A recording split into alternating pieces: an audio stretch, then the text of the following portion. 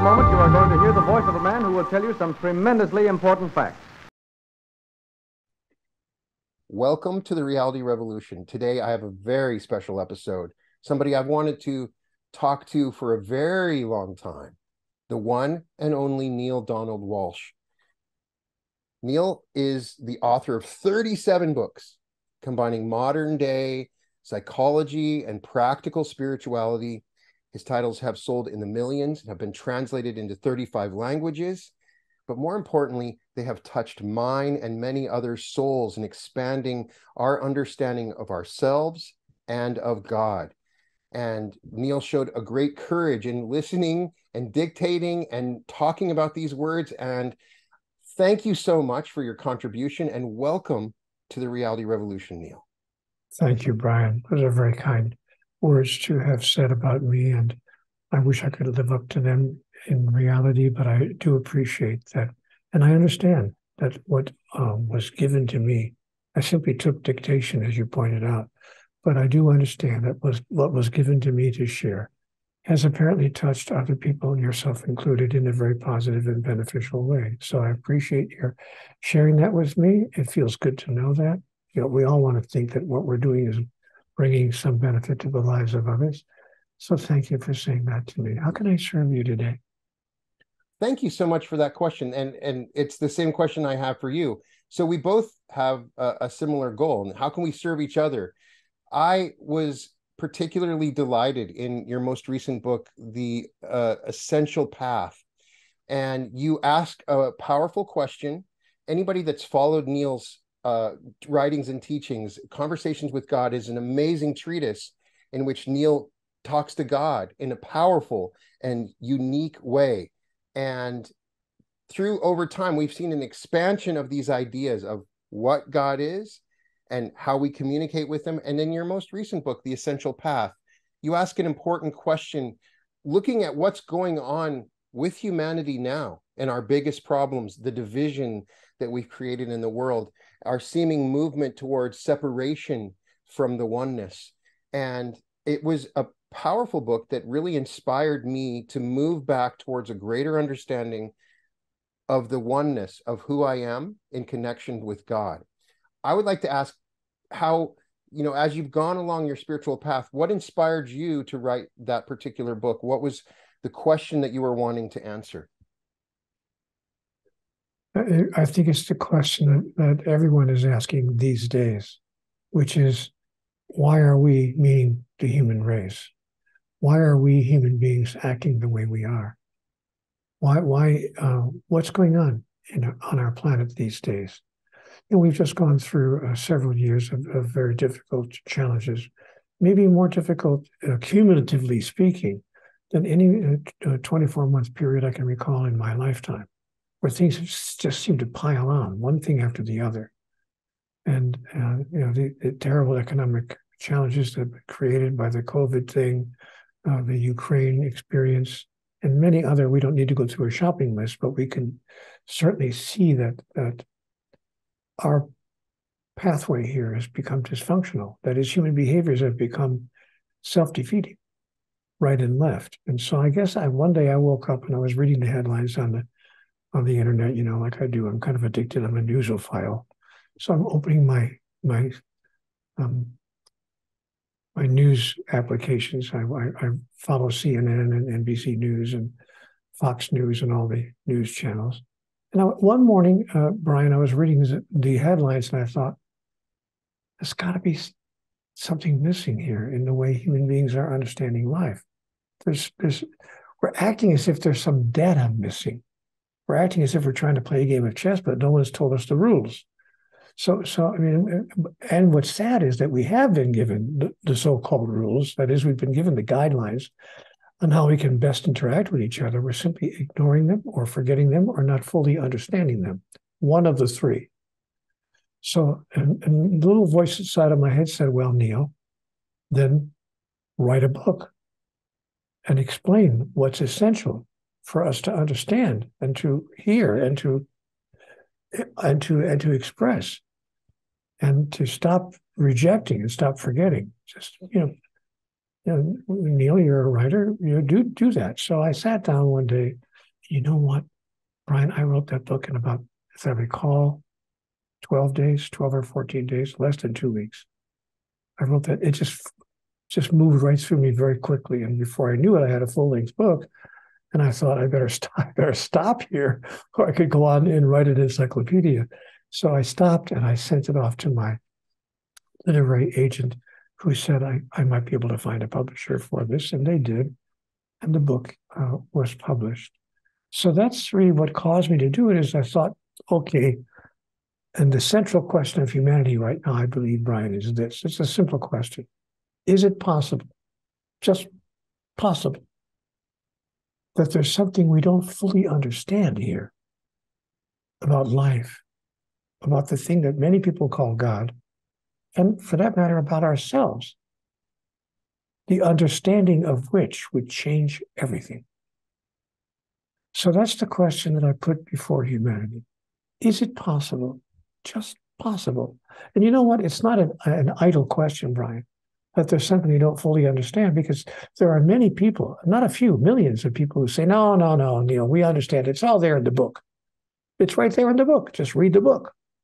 So then I have to ask them, well, which book would you have me read? Oh, of course, the Bhagavad Gita. What's the matter with you? No, it's the Talmud. What's the matter with you? No, it's the Book of Mormon. What's the Neale? It's in the book. Oh, of course, the Upanishads. Oh, so there are 426 sacred scriptures in the world today. Which book would you have me read? And of course, the people who are reading a particular book are saying, this is the one. No, this is the one. No, this is the one.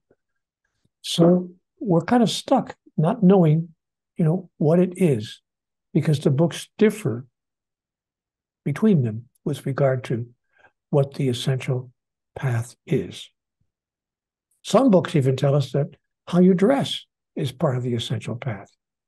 If you're a female, you must have certain parts of your body completely covered, or you must wear a particular headdress, or you must dress in a certain way.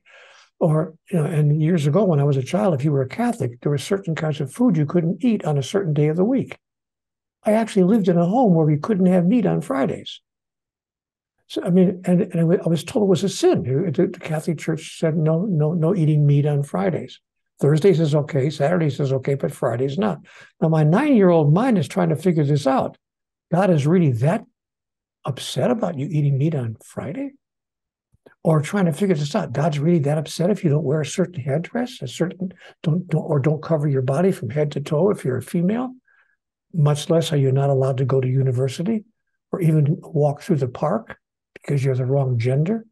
What is it that causes us to think that God has these preferences, and not even preferences, but if you please, demands? That God has these demands, and that if we don't meet these demands of this God, that she will judge. Oh my God, I don't believe I said she. I'm going to hell. that he will judge us, condemn us, and punish us for. So I thought, okay, there's something not just laughable, but almost ridiculous about some of the things that we believe that if there is a God even, that God wants, requires, and demands.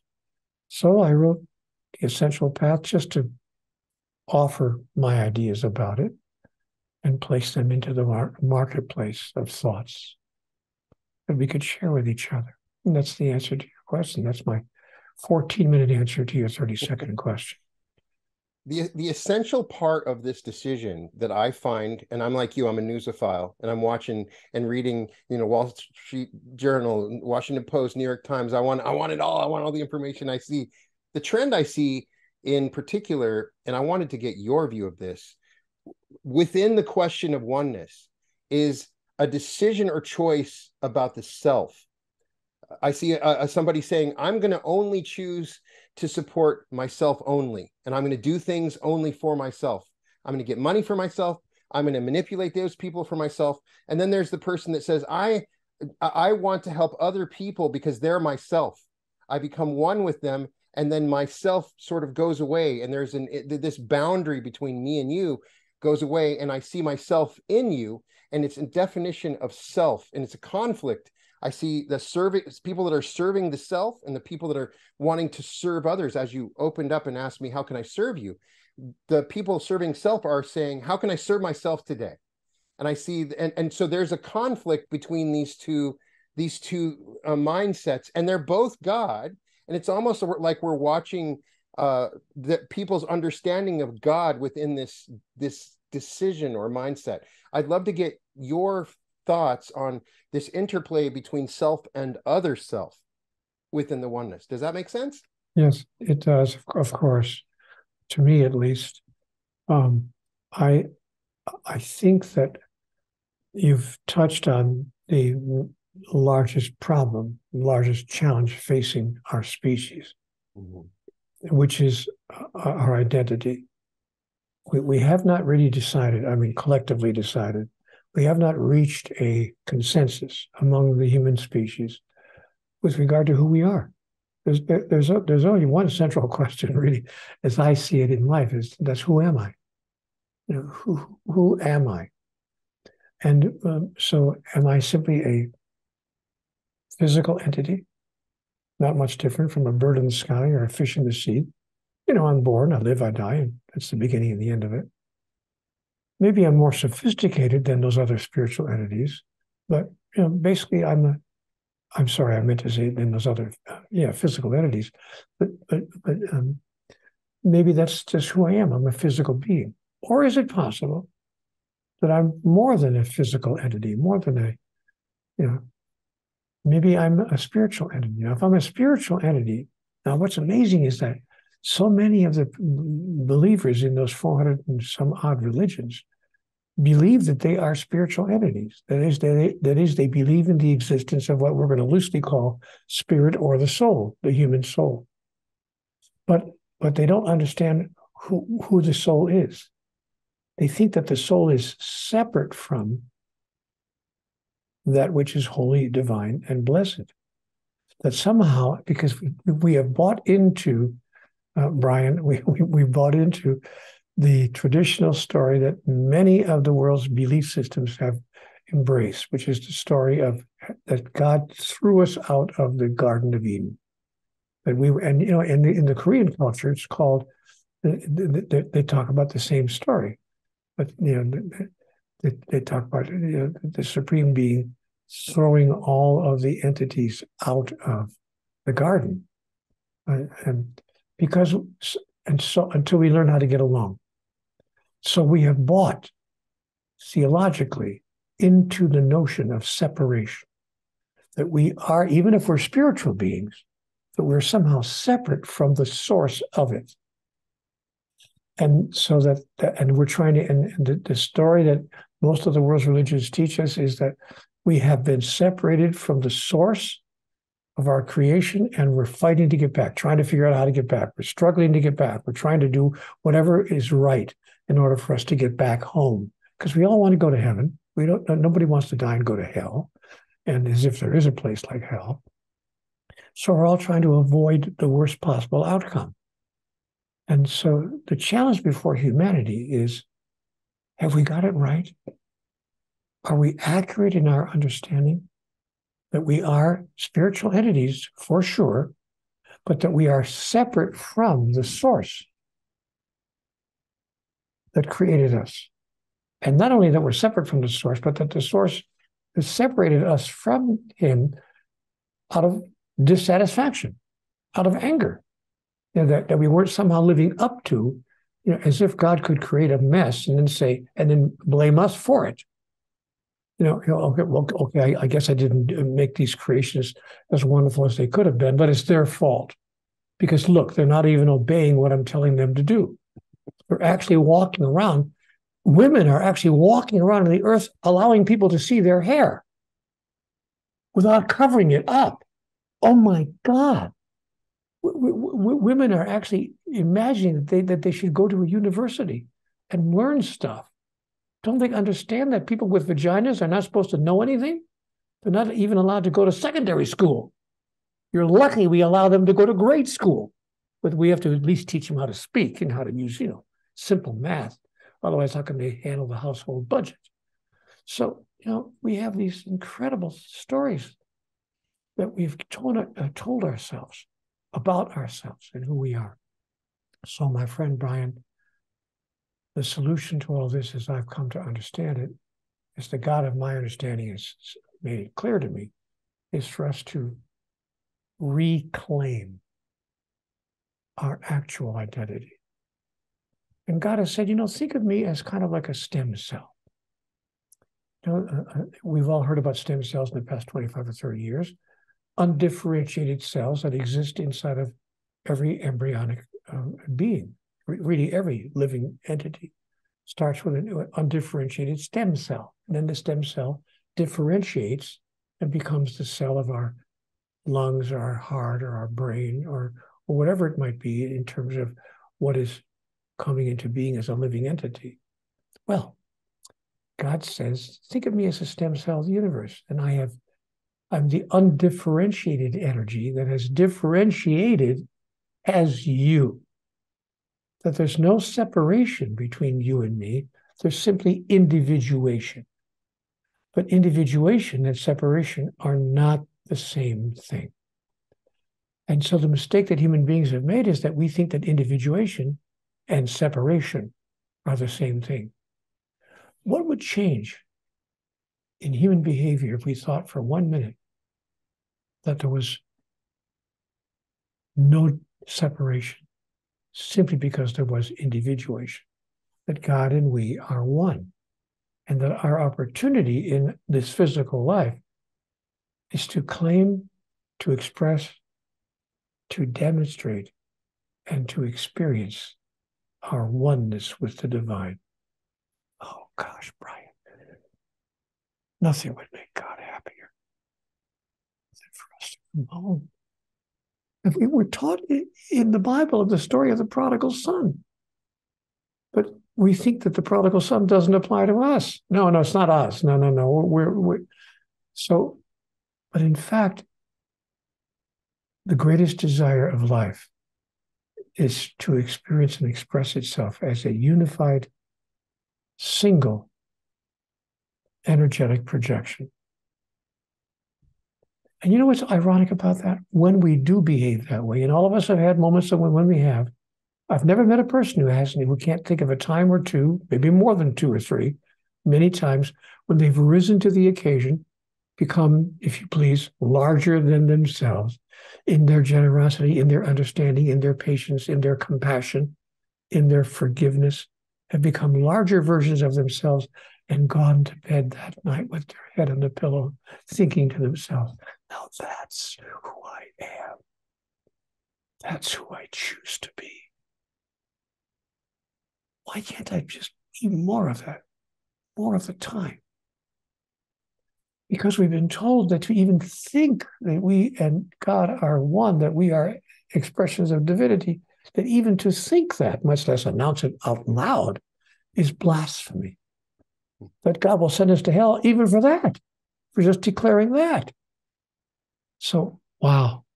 Okay, so of course, if all those things are true, in fact, I am really going to hell. I mean, I'm the guy who wrote a book called Conversations with God. You can't even imagine how many letters, by the way, and emails and communications I've gotten from people saying, how dare you claim to have had a conversation with God?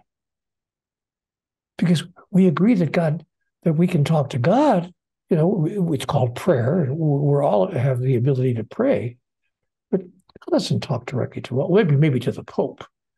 But other than the Pope, God doesn't talk directly to, maybe to the Archbishop of Canterbury, but God doesn't talk directly to, well, maybe to the chief rabbi, or maybe to or maybe to everybody. Maybe God talks to everybody. Maybe we call that inspiration. Absolutely. It's, you encountered the same opposition that Jesus did. Jesus is saying, does not your Bible say ye are gods? Jesus is making the argument against separation. And it was all, in my own opinion, it was all misunderstood. And so those who have encountered this oneness that you advocate for so beautifully in your book have always seemed to face this opposition. When I go into deep meditation sometimes, and I would love to talk about this with you, I sometimes go all the way back to the beginning, and the universe feels like a single breath in and out. And we've done this before multiple times. This is not the first time that it feels like we've been in this universe, and it feels like we've come together as one, and we've exploded out into millions of beautiful differentiations, and then we've come back as one, like a breath. Like I could feel this desire for extension and branching out and learning and individualization is a beautiful example of God becoming more of God.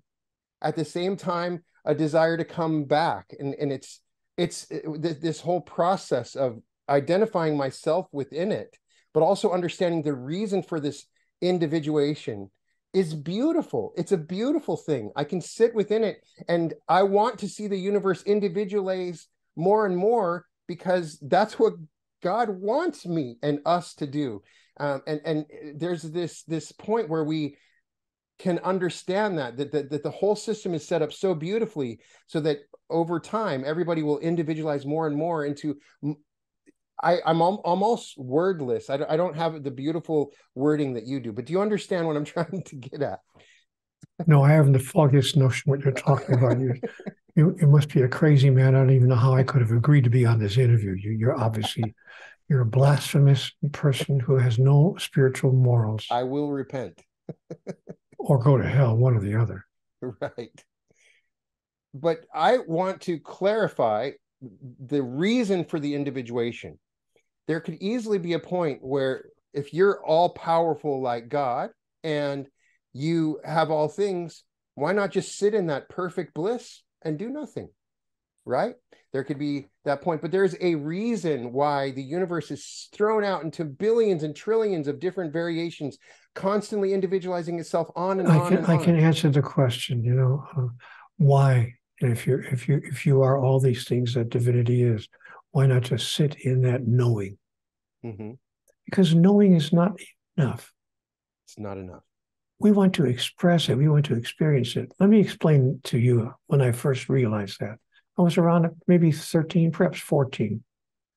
I don't know, maybe I was 15, but somewhere between 14 and 15, I came to my first realization that knowing about something and experiencing it were two entirely different things. It's when I was handed my first copy of Playboy magazine. And I remember seeing the centerfold of this naked lady. And she was entirely naked. There was nothing hidden. I saw the whole thing. And I thought, I don't want to just know about that. I want to experience it. And that produced an energetic within me. Ultimately, later on in my life, that generated 9 children, including triplets. So what I noticed is that the soul of the creations of divinity seek to experience, not just to know about. They want to experience divinity and all the aspects of divinity for the purpose of evolving into the next grandest expression of it. Because life seeks to expand and to expand and to expand.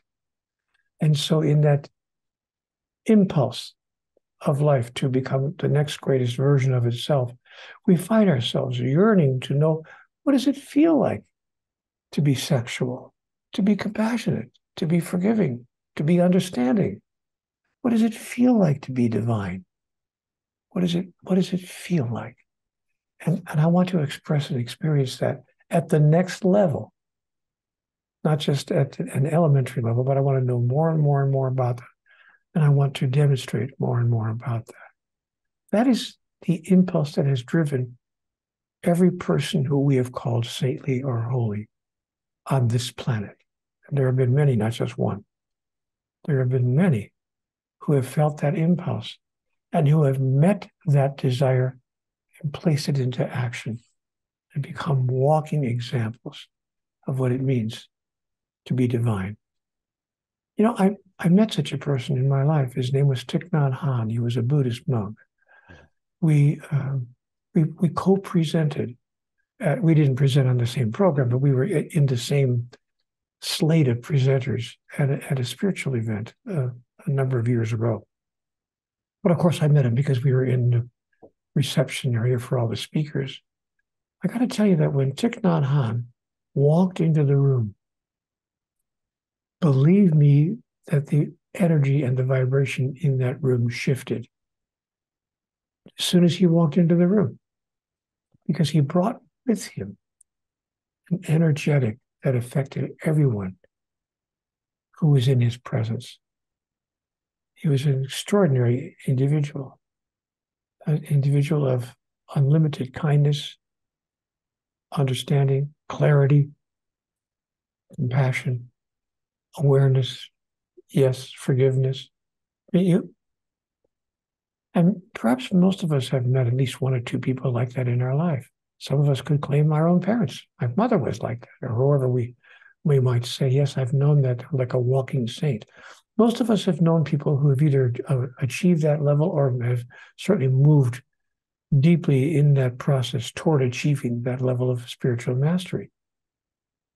And that's the impulse. Growth is the fundamental instinct of every living thing, from human beings to the universe itself. Everything seeks to become a larger version of itself in the next possible moment. And it's, as you point out, the breathing in and the breathing out of God itself. It's truly amazing and remarkable. And you put it in words to help me reflect and be in that place. And that's what's so powerful about what you do. So I would love to get your impression of the way that people understand God oftentimes is how they are in their own lives. If they look at God as an angry God, oftentimes when I get to talking to that person, they're very angry. If they look at God as a friendly and good God, they seem to be very friendly. Oftentimes people's understanding of God really is not about God themselves, but more about what's going on within them. They haven't really gone to that place of trying to understand what God is yet, which is what we're always doing. But it's more. Well, it's a question of which came first, the chicken or the egg. Right. See, what comes first, our attitude about life and then our thought about God, or our thought about God and then our attitude about life? See, which came first, the chicken or the egg? And I suggest that there's no one size fits all answer to that question. Some people who grew up in a difficult, challenging, if not to say abusive household might become, at the age of 4, 6, 8, 10, 12, 15, 18, by the time they're 25 years old, they're angry individuals. And their idea about God might be that God is an angry God because one thing leads to another. And on the other hand, people who grew up in a different kind of household that was incredibly loving, caring, forgiving, compassionate, rewarding, and generous, emotionally generous space might feel wonderful about life and about who they are. And therefore, but maybe it's because they lived in a home in which the highest power was described in the same way and demonstrated in that household.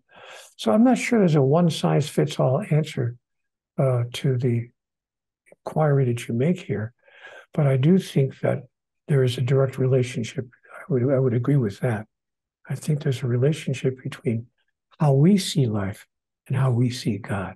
There's no question about that in my mind. And it's been observed by me that people who do hold God as a caring, loving, unconditionally loving, generous, kind, forgiving, blessed, compassionate, energetic, tend to demonstrate that in their own life. And when they don't, what's interesting? When they hold God in that way, but act in this way, we think, what? I'm sorry. Well, I thought you believed in this, but you're acting in this way. there are certain people who belong to certain religions. I won't name any particular one, but who believe in those religious doctrines so deeply that they believe in the doctrine of love so ferociously that they attack others who don't accept their own beliefs. They literally attack others verbally and in some cases physically, because those others are not sharing and embracing their beliefs about a loving, caring, compassionate God. More people have been killed on this planet in the name of God than for any other individual or specific reason. The Crusades that were undertaken by the Roman Catholic Church for several hundred years are a prime example of this, as well as the movement of certain members of the Islamic faith through countries where they were vicious toward those who didn't immediately embrace their particular point of view. So we've been killing people in the name of God for a very long time. And we're doing it right now today. This isn't just ancient behavior. It's happening right now. People are being, if not killed, certainly imprisoned and thrown in jail. Mm-hmm. For not wearing something over their head and allowing people to see their natural hair. Now, that's not a problem for you, because you can let people see your natural hair because you don't have any. Exactly. But if on your head, but or you have very little. But we can joke about it, but it's no joke. Yeah. When we realize that there are actual human beings who are thrown into prison, arrested by the so-called morality police, and thrown into prison because they've allowed their hair on their head to be seen by someone else in public. It's a cognitive dissonance. Only if you're a female, by the way. If you're a male, Right. It's no problem. Which is exactly the core of the problem, is they cannot see the oneness in all. They see the female as separate.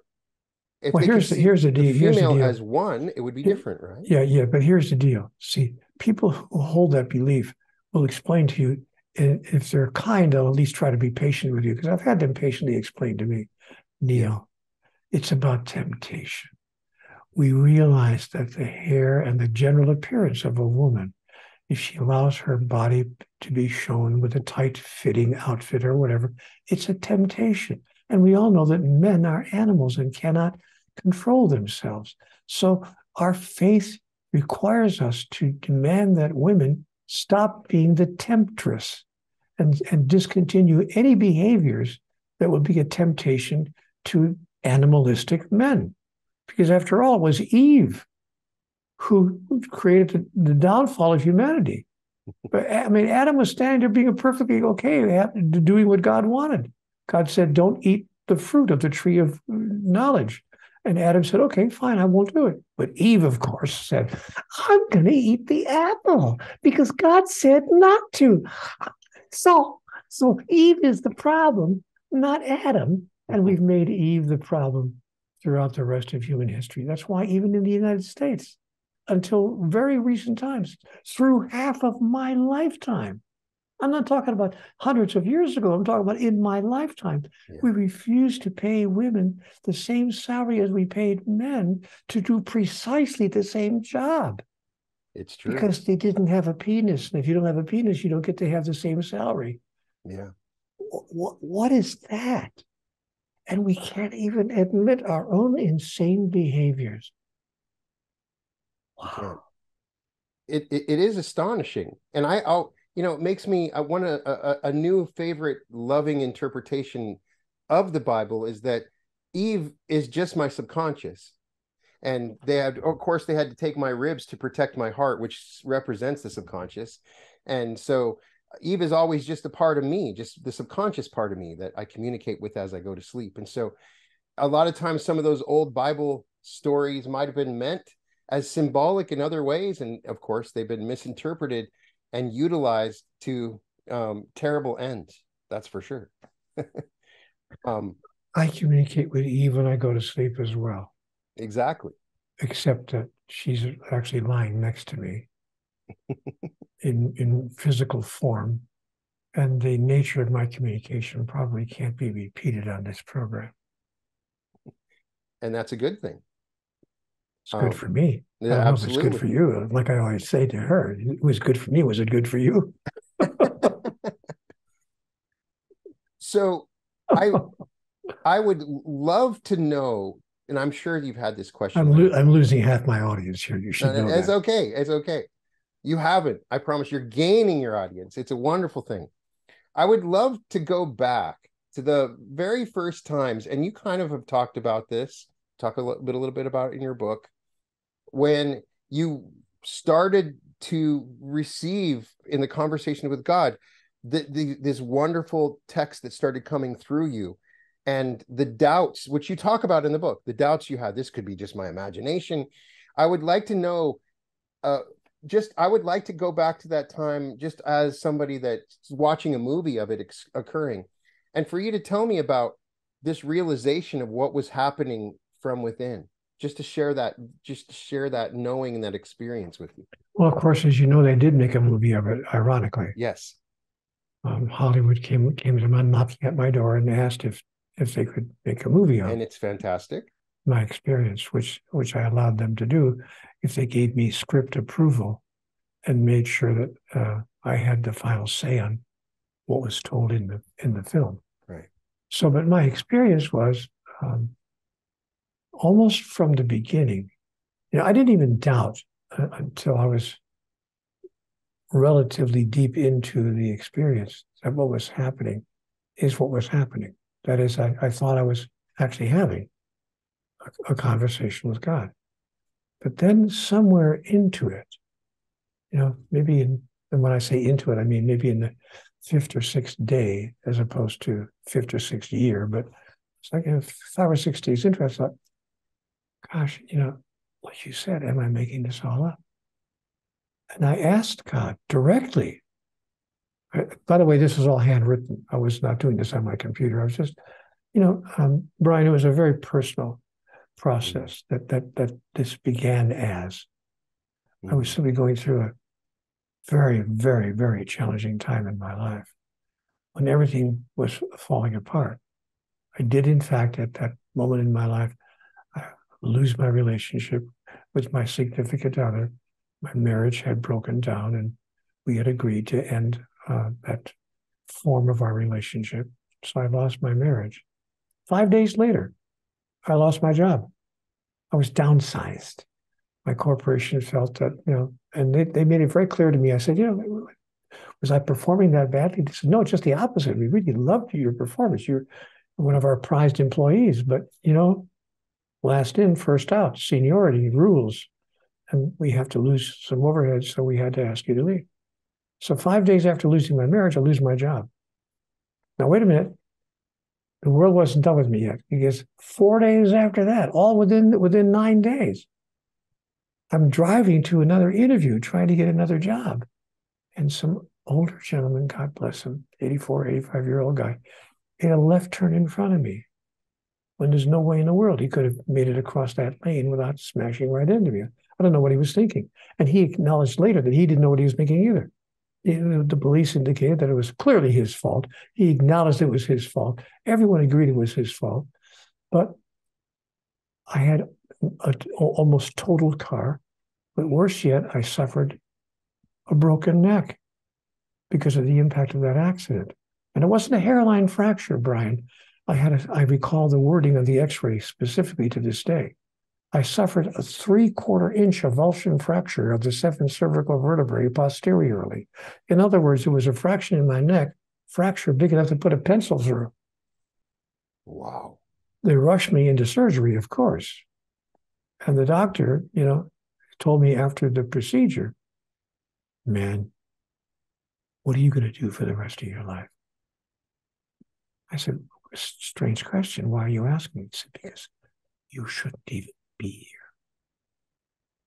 People who suffer this kind of a fracture in this kind of a critical location normally suffer spinal cord complications that often end their life, or at the very least, leave them paralyzed from the neck down. You've escaped both outcomes.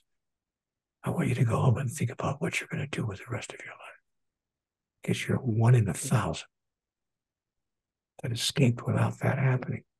So I went home, I was living in a small apartment that I had just found, by the way, because my wife and I agreed to separate. I just got into this little place, and I'm lying there thinking, why is this happening? I got the triple whammy here. The marriage, the job, and then my health. All 3 within 10 days. Well, okay, so what do you want from me? And that's what started me on this journey, because I woke up one night at 4:30 in the morning, Brian, and I sat down in the couch in my little place, and there was a coffee table in front of me on which I found a yellow legal pad. Picked up the yellow legal pad and began writing a very angry letter to God. What does it take to make life work? What have I done to deserve a life of such continuing, endless struggle? And I remember writing that third question. I can recall to this day. I was so angry. I was pressing down so hard. You could have read what I had written 5 pages deep. That's the impression that the pen was making. And the third question was, what are the rules? Somebody tell me the damn rules. I'll play the game called life. Just give me the rules. And after you give me the rules, don't change them every 3rd day. That's when I began hearing answers to my questions. And I began writing down what I was hearing. And that went on for days on end. Every night at 4:26 in the morning, I'd wake up 4:23, between 4:15 and 4:30 in the morning, like clockwork. I would be awakened, and I'd continue. That was that dialogue, having a very personal experience, never dreaming that anybody else, not even a close friend, much less people in Timbuktu, would be reading this dialogue. It didn't even occur to me. So, the experience I had was that I was having a direct communication with God. And then I went into doubt. Okay. Now, on top of everything else, I'm losing my mind. And God said to me, you are out of your mind, and it's about time. You need to get out of your mind and into your soul to understand who we are, what is true, who you are, and what your life is really about. So get out of your mind. Get the hell out of your mind. I mean, get the hell out of your mind. So I decided that I'm not making it all up. And you know the answer. I'm sure you know the answer I got when I said, how do I know I'm not making it all up? This is not just my imagination. And I'll never forget God's answer. Why would I not use any tool at my disposal, including your imagination? Where do you suppose Mozart came up with his music? Where do you suppose Michelangelo came up with the incredible imageries he put on the ceiling of the Sistine Chapel? Where does all creation come from if it doesn't come from your imagination? So allow yourself to know that I will use any tool at my disposal, including your imagination. Keep writing. Keep asking the questions. So I did. Question, answer, question, answer, question, answer. For weeks on end, until I had many, many yellow legal pads full of handwritten questions and answers. And then I was told in that dialogue, you will make of this one day a book, and it will be accessed by many people. And Brian, you know what I thought? Yeah, sure. I'm going to send this to a publisher who's going to walk out to the workroom floor and say to his editors, hold the presses. The guy here is talking to God. It's not going to happen. It's ridiculous. It's not going to happen. Nobody's going to publish this. But I sent it to a publisher on a dare. I'm talking my handwritten notes. I had them Xerox. I kept my original copy, but I had them Xerox. And I sent my handwritten notes to a publisher just to see what would happen. The rest, as they say, is not bragging, just saying, publishing history. It wound up selling 2 or 3 copies, or maybe 2 or 3 million. I'll never forget the day that then somebody knocked on my door. There's a doorbell rang in my house. I opened the door, and it was a delivery guy from the local florist. He was bringing a big bouquet of flowers. I said, "Oh gosh, I wonder who that's from." So I said, "Thank you very much." I brought it in. He said, "Oh, I have a little package here that goes with it." I said, "Well, thank you very much." I took the package, gave the guy a little tip for delivering it. He left the house. I opened the package. It was a plaque, a brass plaque on a wooden background. It said commemorating 1 million sales, conversations with God. You could have knocked me over with a feather. I wasn't actually tracking the sales. It didn't even occur to me. I thought maybe they might sell a few thousand copies. It's kind of an interesting title. Fair enough. When I got that plaque, I thought, oh my God. And of course, the book wound up being translated into 37 languages and being sold around the world.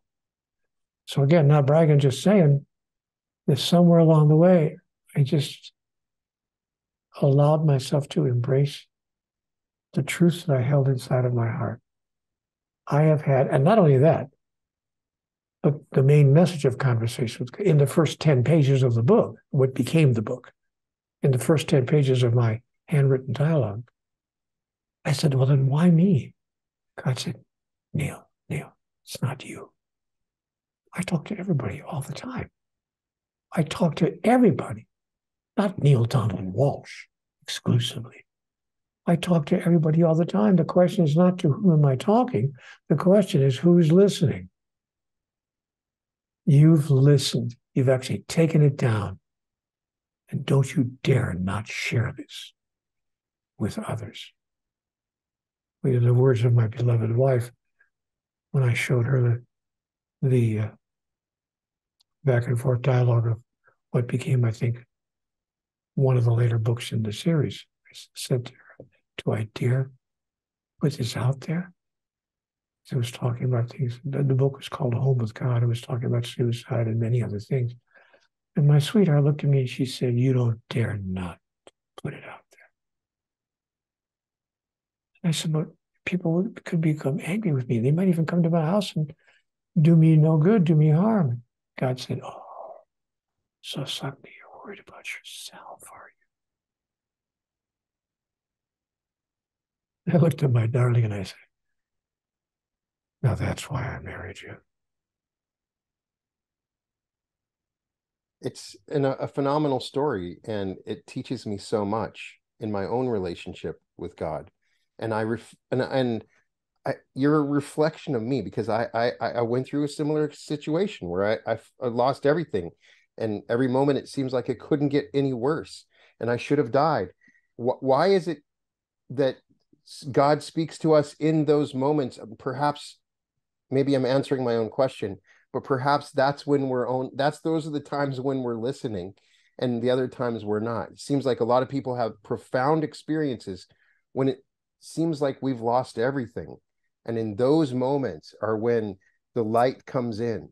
What is your observation of why those moments can be so profound when it feels like we've lost everything, when we are closest to God? Well, you've answered the question. You have answered the question yourself. It's not in those moments when the light comes in, but it's in those moments when we see the light. Yeah. And there's a difference. The light is always coming in, but we are seeing the light in those kinds of moments.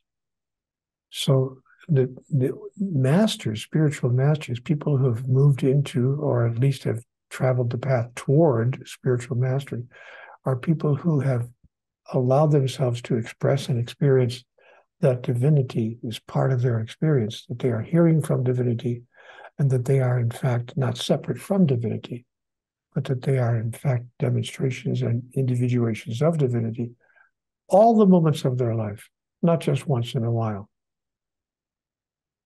If there was just a way we could inspire people to connect in that way without having to lose everything, if there was a way I could introduce and inspire. Well, there is. Not all the people who have come to a place of inspiring others have done so because they've lost everything. Yeah. I can name many, many people who have been huge inspirations to others who have not gone through that experience of huge loss. Byron Katie is just one example that comes to mind. Mm-hmm. She wrote this astonishing book, Loving What Is. And she didn't have to lose everything in order to love everything that she had. She saw clearly into it. And we could name hundreds of other people as well. So I don't think that it's axiomatic that only when we lose everything are we able to inspire others. There are many, many people who have inspired others, deeply inspired others, and some have done so, interestingly, ironically, some have inspired others massively precisely because they haven't lost everything. Mm-hmm. But because they have failed to lose anything, and they become grander and grander versions of themselves. And the grander version of themselves that they become, the more they inspire others. So I'm going to reject the notion that the largest number of people have to be in a place of great loss. But I think that there are people like you and me, Brian, who are stubborn as an ox, stubborn as a mule. God said to me, hey, don't blame me that I had to use a 2x4 and hit you over the head with a 2x4 in order for you to get it. Not every one of you have become inspiring to others, are 2x4 cases. Some of you have done it without me having to do that. But in our case, we've had to be bonked over the head with a 2x4 to wake us up because we were so deep asleep that we had to be awakened. God said to me, figuratively speaking, Neale, wake up. What would it take to wake you up? Because, I see, you thought it was about you. Oh, I get it.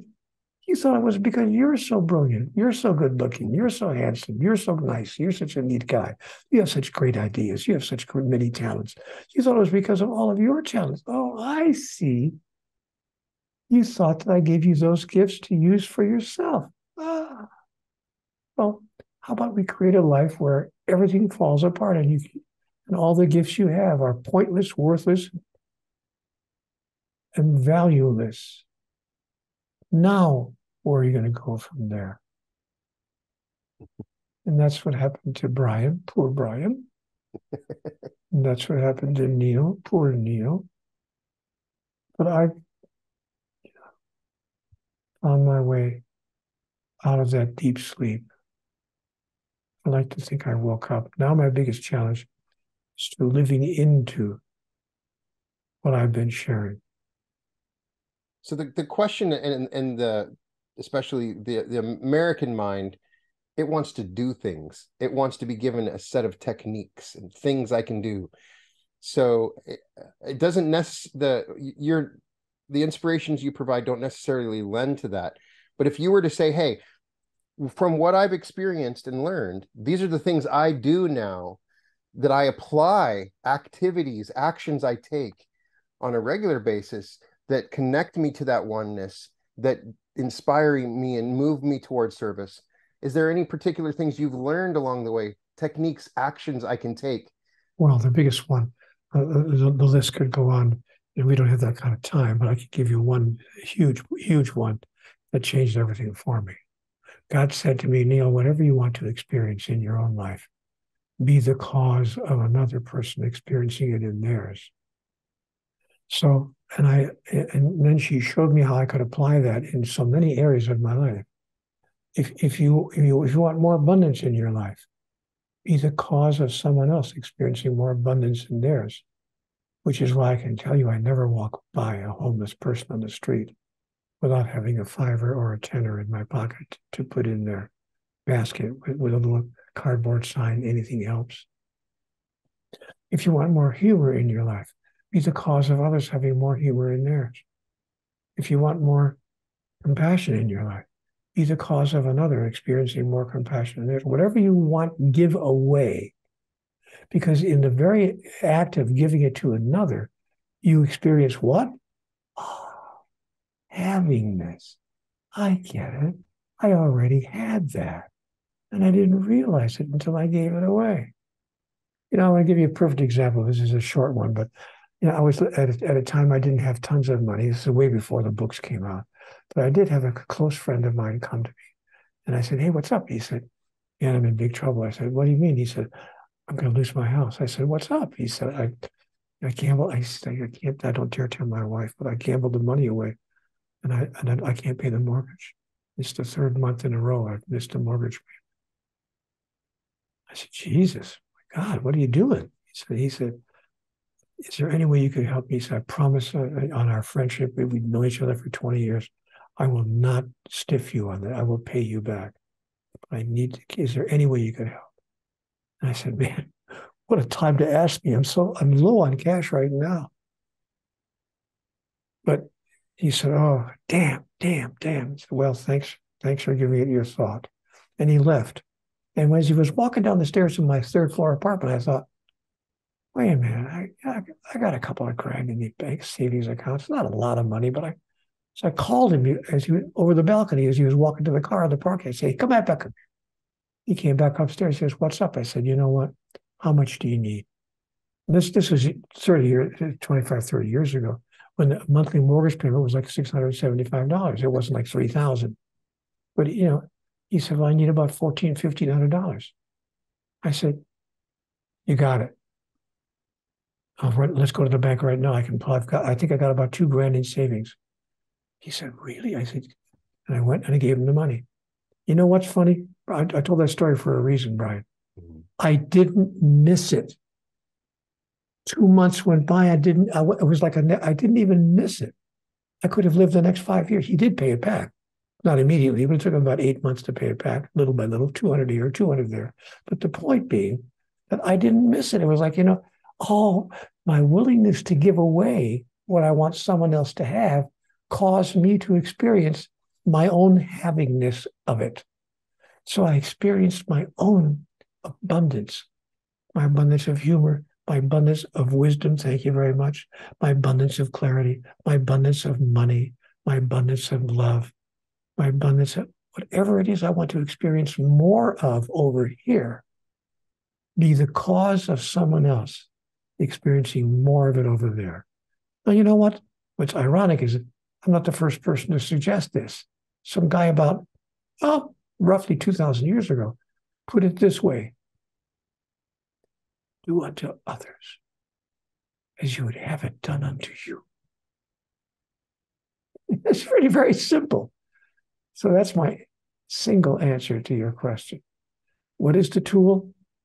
The biggest tool I would advise people to use if they want to change their life tomorrow is give away what you wish to receive.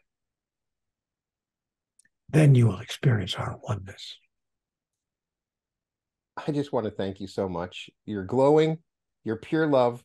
It's such an honor to be in your presence, to share your words, to interact with you. There's no words that I can say to you to thank you properly for what you've meant to me. And I know that I'm speaking for a lot of other people, and you're very humble, and I want you to accept what I'm saying, and please receive this incredible gratitude that I feel through so many people. So thank you so much for what you've done. Thank you for being an example of what I can be. Thank you for showing me the path to walk on. Thank you for teaching me. And I will continue as soon as I see your face anywhere on social media or anything. I'm always watching. I'm always learning. Keep doing what you're doing. And welcome to the reality revolution, Mr. Walsch. Thank you, Brian. Those are very kind things to say, and the check is in the mail. Thank you.